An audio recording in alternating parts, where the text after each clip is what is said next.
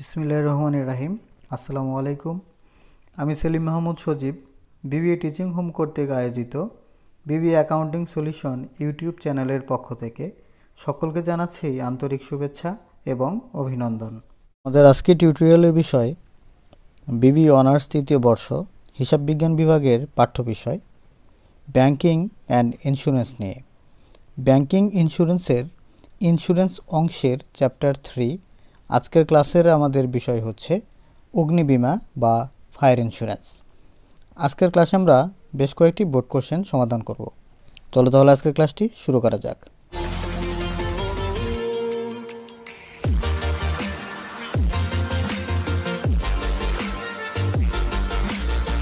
প্রিয় শিক্ষার্থী বন্ধুরা, তোমরা স্ক্রিনে একটি কোশ্চেন দেখতে পাচ্ছ। এটি জাতীয় বিশ্ববিদ্যালয় BBA অনার্স তৃতীয় বর্ষ হিসাব বিজ্ঞান বিভাগের 20 সালে আসা একটি বোর্ড কোশ্চেন।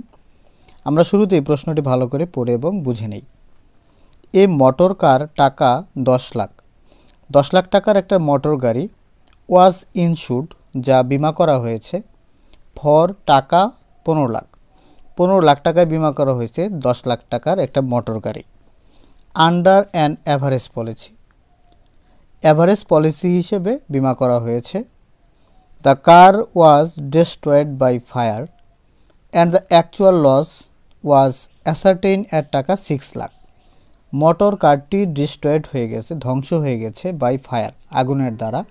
আর এই আগুনের দ্বারা ডিস্ট্রয়েড হওয়ার কারণে অ্যাকচুয়াল লস, প্রকৃত লস হয়েছে 6 লক্ষ টাকা। How much can the ইনস্যুরড recover from the ইন্স্যুরার। তাহলে কি পরিমাণ অর্থ ইনস্যুরড থেকে সে রিকভার করতে পারবে, এটা আমাদের কাছে জানতে চাইছে। তো প্রথমে আমরা ইন্স্যুরেন্স ক্লেম বের করব যে বিমা দাবির পরিমাণটা কত।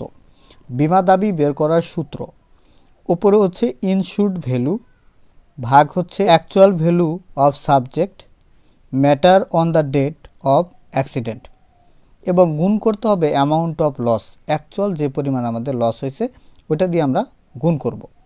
তাহলে চলো মান বসাই। ইনস্যুরড ভ্যালু আমরা বিমা করছি 15 লাখ টাকা। কত টাকার সম্পদ? 10 লক্ষ টাকা। লস হয়েছে কত? অ্যাকচুয়াল লস হচ্ছে 6 লাখ, তাহলে গুণন হচ্ছে 6 লাখ। বিষয়টা হচ্ছে 10 লাখ টাকার সম্পদের যদি বিমা মূল্য হয় 15 লাখ টাকা, তাহলে 1 টাকার বিমা মূল্য কত? আর 6 লাখ টাকা যে লস হয়ে গেছে, এই 6 লাখ টাকার বর্তমান বিমা মূল্য কত টাকা?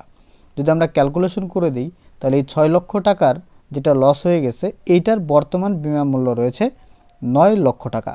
তাহলে আমরা বিমা কোম্পানির কাছে দাবি করব 9 লাখ টাকা।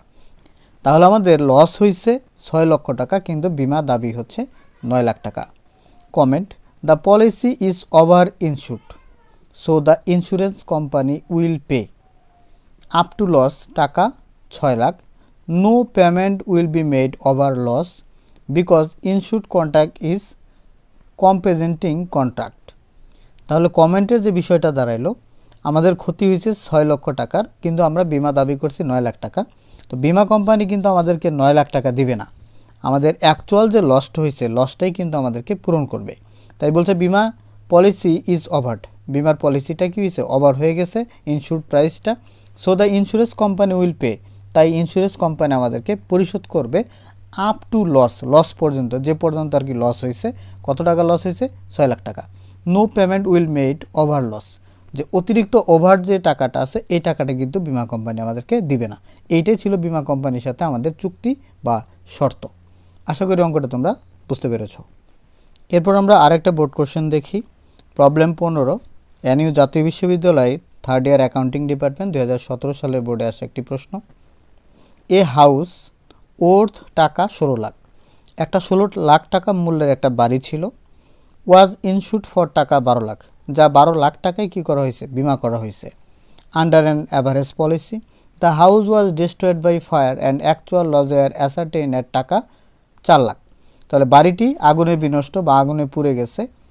আগুনে পোড়ার পর এটার অ্যাকচুয়াল লস হয়েছে 4 লাখ টাকা, কিন্তু আমাদের বিমা করা ছিল 12 লাখ টাকা পর্যন্ত, 16 লাখ টাকার বাড়ি, কিন্তু লস হয়েছে যেহেতু 4 লাখ টাকা। তাহলে 4 লাখ টাকার বিমা দাবি কত টাকা সেটা আমাদেরকে বের করতে হবে।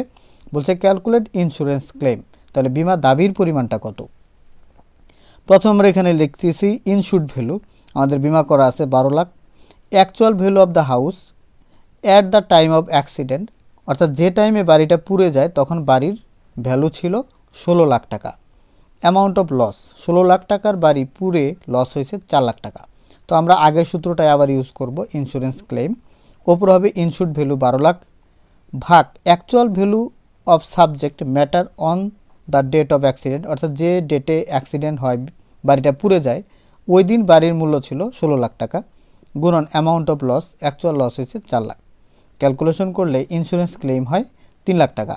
এখানে যে দেখার বিষয়টা, আসলে আমাদের অ্যাকচুয়াল লস হয়েছে কিন্তু 4 লাখ, কিন্তু আমাদের বিমা দাবি আসতেছে মাত্র 3 লাখ টাকা। এখানে কিন্তু আমাদের 1 লাখ টাকা লস, এই 1 লাখ টাকা কিন্তু মালিককেই বেয়ার বা বহন করতে হবে। তাহলে amount of insurance claim will be recover, বিমা কোম্পানি বিমা দাবি রিকভার করবে 3 লক্ষ টাকা। Comment, where the policy is under ইনস্যুড, যেহেতু ইনস্যুডটা কী হয়েছে, আন্ডার হয়েছে, কম হয়েছে, ক্ষতির চাইতে বিমা দাবিটা কম হয়েছে। সো দ্য ইনস্যুয়ার অর্থাৎ ইন্স্যুরেন্স কোম্পানি উইল পে, টাকা পরিশোধ করবে অনলি 3 লাখ টাকা। And the balance of loss, বাকি যে 1 লাখ টাকা রয়ে গেল, উইল বেয়ার বাই ইনসার্ট, অর্থাৎ যে বিমা করছে তার বাকি 1 লাখ টাকা কিন্তু বহন করতে হবে, এই 1 লাখ টাকা বিমা কোম্পানি দিবে না। এই হচ্ছে 2017 সালের বোর্ড কোশ্চেনের অ্যান্সার। আজকের ক্লাসে আমরা লাস্ট আরেকটি অঙ্ক দেখব। এটি জাতীয় বিশ্ববিদ্যালয় BBA অনার্স থার্ড ইয়ার 19 এবং 21 সালে বোর্ডে আসে একটি প্রশ্ন। এখানে বলছে নুসাবিলা বিন সাদ অথবা মিস্টার সৈকত, অর্থাৎ দুই বোর্ডে দুইটা নামে অঙ্কটা আসছে। পারচেস 2 পলিসি, অর্থাৎ দুইটা বিমা কোম্পানির কাছে সে পলিসি ক্রয় করছে, একটা হচ্ছে 18 লাখ টাকা আর একটা হচ্ছে 12 লাখ টাকা ফ্রম মেঘনা insurance company and Prabhati insurance company. তার মানে মেঘনা ইন্স্যুরেন্সে সে বিমা পলিসি ক্রয় করছে 18 লাখ টাকার এবং প্রভাতী ইন্স্যুরেন্স কোম্পানিতে বিমা পলিসি করছে 12 লাখ টাকার। তাহলে টোটাল বিমা করছে সে 30 লক্ষ টাকার। Company respectively for the house, the house was destroyed by fire and loss as certain at টাকা 15 লাখ, বাড়িটি পুড়ে যায় এবং 15 লক্ষ টাকার কী হয়েছে, ক্ষতি হয়েছে। How much and what the ratio of মেঘনা and Prabhati insurance company will pay the claim to mister সৈকত। তাহলে মিস্টার সৈকতকে মেঘনা এবং প্রভাতী ইন্স্যুরেন্স কোম্পানি কত টাকা পরিশোধ করবে এবং পরিশোধের সেই রেশিওটা কত। তাহলে আমরা শুরুতে একটা একটা করে করি। প্রথমে আমরা মেঘনার দিকে আসি। Calculate the claim to be paid by মেঘনা ইন্স্যুরেন্স কোম্পানি, যে মেঘনা ইন্স্যুরেন্স কোম্পানি আমাদেরকে কত টাকা পেইড বা পরিশোধ করবে। ওপরে হবে পলিসি ভ্যালু অফ মেঘনা ইন্স্যুরেন্স কোম্পানি, অর্থাৎ মেঘনা ইন্স্যুরেন্স কোম্পানিতে আমরা কত টাকা পলিসি করছি, ভাগ হচ্ছে টোটাল পলিসি, মেঘনা এবং প্রভাতী দুইটা পলিসি মিলে টোটাল আমরা পলিসি করছি 30 লাখ টাকা, অর্থাৎ নিচে হবে 30 লাখ, ওপরে মেঘনাতে টাকা দিছি 18 লাখ, গুণন অ্যাকচুয়াল লস হয়েছে 15 লাখ। তাহলে টোটাল পলিসি 30 লাখ টাকার মধ্যে মেঘনাতে আমরা পলিসি করছি 18 লাখ টাকা। তাহলে 30 লাখ টাকার মধ্যে যদি হয় 18 লাখ টাকা মেঘনাতে, তাহলে অ্যাকচুয়াল লস 15 লাখ টাকায় কত টাকা দেবে, ক্যালকুলেশন করলে আসে 9 লক্ষ টাকা। একইভাবে আমরা আবার ক্যালকুলেশন করব। Calculation the claim to be paid by Prabhati insurance company. Prabhati insurance কোম্পানিতে আমরা ইনভেস্ট করছি বা বিমা করছি 12 লাখ টাকা। টোটাল পলিসি ভ্যালু ছিল আমাদের দুই কোম্পানি মিলে 30 লাখ, 12 লাখ ভাগ হচ্ছে 30 লাখ, অ্যাকচুয়াল লস হয়েছে আমাদের 15 লাখ। তাহলে 15 লাখের মধ্যে সে টাকা দিবে 6 লক্ষ টাকা। তাহলে আমরা মেঘনা কোম্পানির কাছ থেকে বিমা দাবি করতেছি 9 লাখ এবং প্রভাতী কোম্পানির কাছে হচ্ছে 6 লক্ষ টাকা। অতএব আমরা লিখব মেঘনা company will pay the claim, বিমা দাবি দিবে মেঘনা 9 লক্ষ টাকা, and Prabhati company will pay the claim of টাকা 6 লাখ টু মিস্টার সৈকত। এখন বলছে রেশিও, রেশিও অফ ক্লেম, বিমা দাবি রেশিও।